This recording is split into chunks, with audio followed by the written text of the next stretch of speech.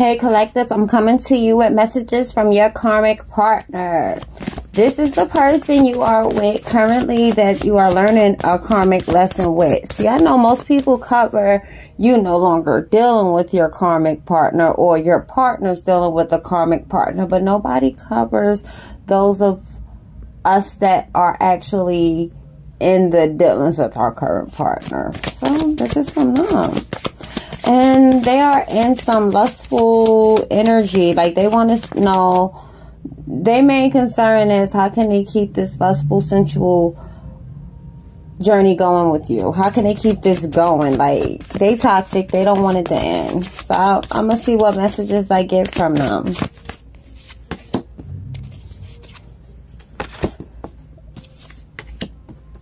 Okay, so I know my inability to make a decision hurts you. Being away from you has allowed me to gain clarity. I should have expressed myself better. So this person is indecisive and they're reflecting back on, you know, how they handle things. And now they kind of see that they're learning their karmic lesson pretty much. They know, they're learning that it can't all be about, you know, lust or whatnot, but you trigger that for them.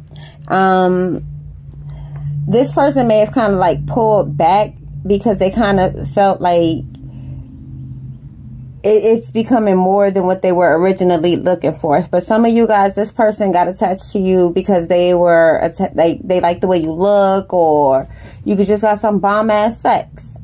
Like the chemistry was there. They didn't think that they could fall more.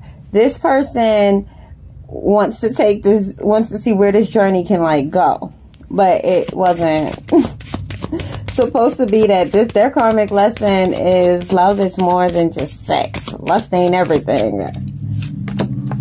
Neglected. Forgiveness. I failed to give you what you need. They are wanting your forgiveness. So a lot of y'all are kind of like on a break with this karmic person, or y'all are kind of like a little distance. Things ain't giving what it was. The chemistry is a little off a little bit. The pH is a little off. Don't take that how you want it, but yeah.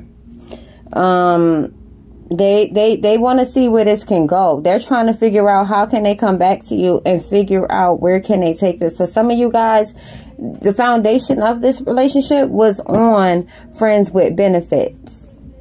They signed up for the friends with benefits and fell in love with the friend.